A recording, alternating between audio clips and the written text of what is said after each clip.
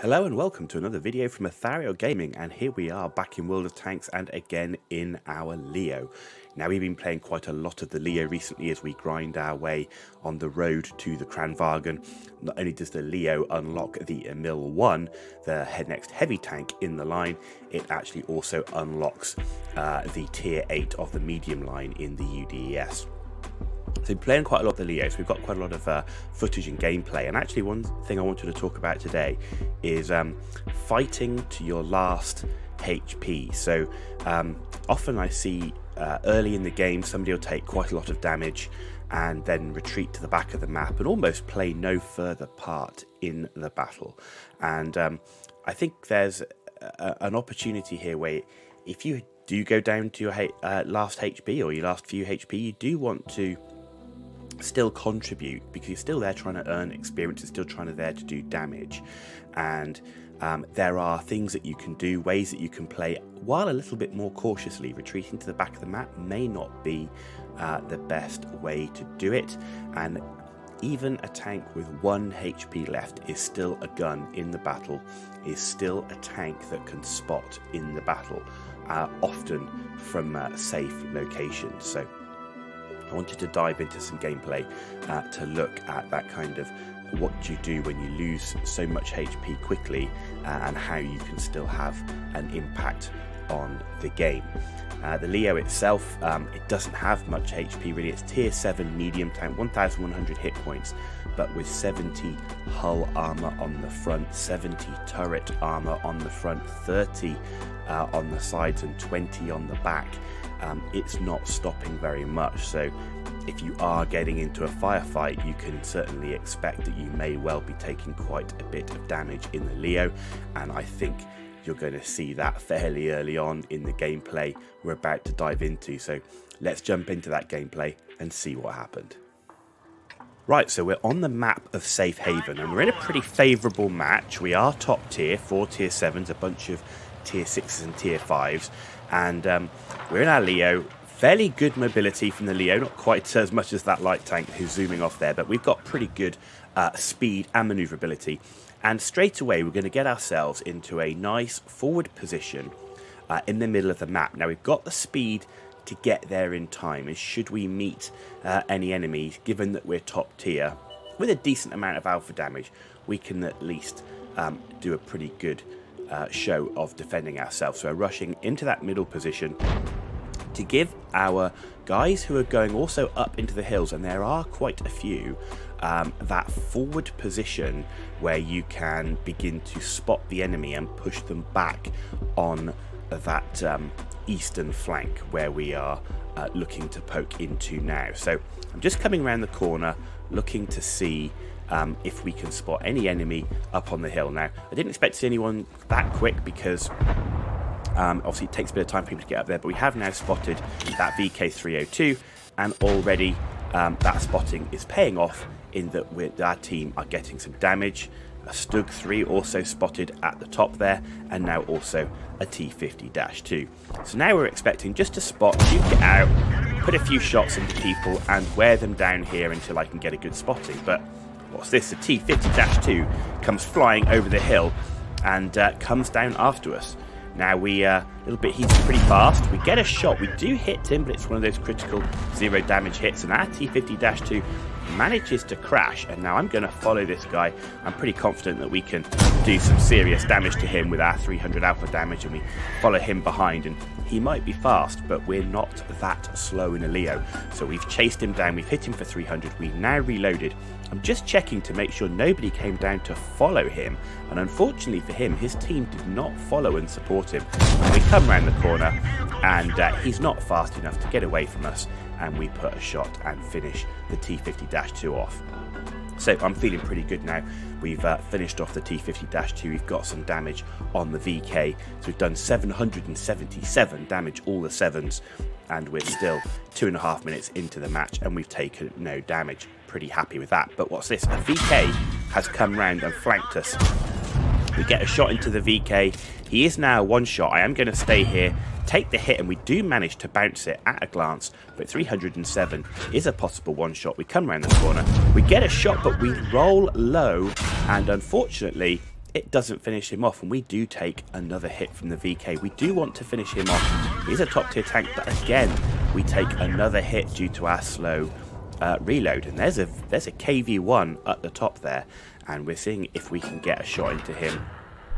Got a good chance of getting it through, but oh, we hit the mantlet and we don't scratch him. And then suddenly a P43 out of nowhere gets a shot, takes our ammo rack, and I had no idea where that P43 was, and that's an absolute disaster for us. We are now just over 3 minutes into the game and we're down to 246 hit points. We have lost over 75% of our hit points, and we are now thinking about what is it we can do. We might be top tier, but our armor is not going to help us, but we can still look for other tanks we can spot, and as you can see, we're getting the spotting damage, but also with some careful play, looking at enemy tanks who are engaged fighting other tanks from our side, you can get a shot on them when they aren't focusing or looking at you. Or on a tank like the SU-100Y there, you can wait until they fired, knowing that they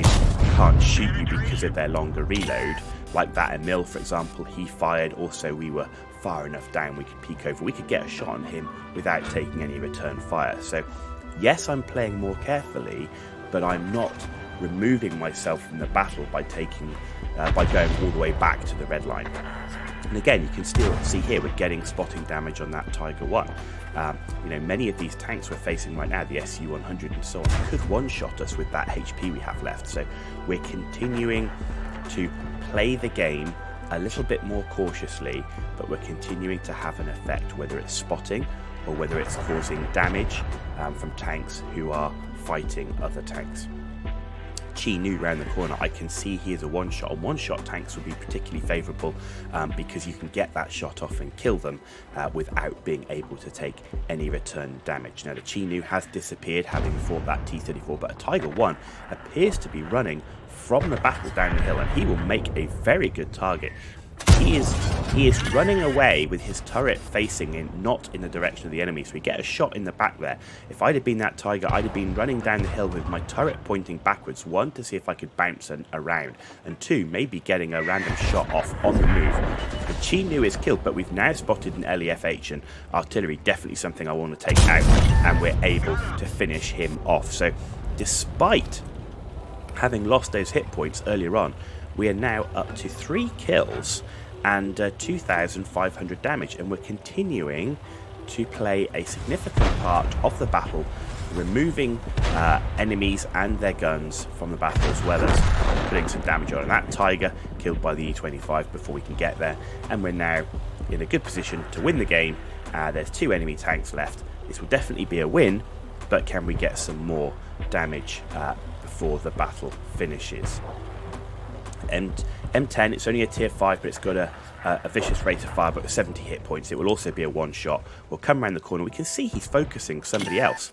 This makes it an easy opportunity to wait for the aim time and make the shot count without taking any return fire. So we ended up there with 4 kills, 3,100 combined. Now, this certainly isn't the best game for the Leo in World of Tanks, but we lost over 75% of our hit points very early on in the battle, having only killed that T50-2, and then had to duke it out with the VK, took the random hit from the P43, we didn't know where he was, but we still continued playing the game.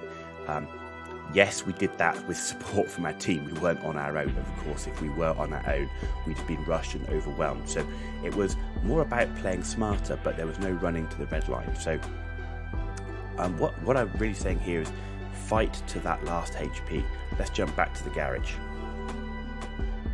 Okay, here we are back in the garage with our Leo. So as I said there, the gameplay there was about what you can do with even just a few remaining hit points, trading effectively, playing smarter, but not removing yourself from the game, and that applies right down to 1 hit point. The flip side to that is on the enemy team, is that when you are facing tanks, often you're playing for damage. You can do 300 alpha damage or 400 alpha damage, and you see there are 2 tanks in front of you. One of them has got sort of 20 hit points left, and one of them you know, has got all his hit points left. And it's often the mind is thinking, well, let's hit the tank with all his hit points left because I will get 400 or 300 damage from that shot. But in reality, the best choice of target is the one on the 20 hit points. Yes, you will only get 20 damage, but you've removed that tank from the game, because say it works the other way, that even a tank on 1 hit point is still a gun in the game. It is still a tank that can spot in the game, and it can still kill you and your teammates. So always play to kill the tank where possible. And that may well mean if a tank is round the corner, you know, if you go round and go after that tank, if he's a one-shot, it might well be worth, and you've got plenty of hit points left, it might well be worth going round, taking a hit to remove that tank from the game. Though you'll have to judge that on the circumstances that present at the time. It's not worth losing all your tank over, but if it means just taking 1 hit and removing a tank, it's probably worth it. So use all your hit points right to the last, right to the end of the game. Continue to be active.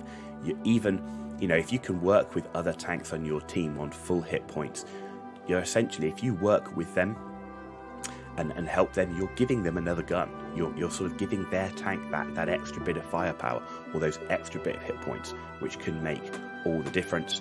If you can remove a tank from the game by finishing him off, always do so, even if you're not going to get much damage from it. Hopefully that's been a bit useful, and actually getting to see some of it in the gameplay. If you liked the video, give it a thumbs up. If you didn't like the video, give it a thumbs down. Let me know why you didn't like it, and we'll look to improve. You've been watching Attribution Gaming, and we'll see you on the battlefield.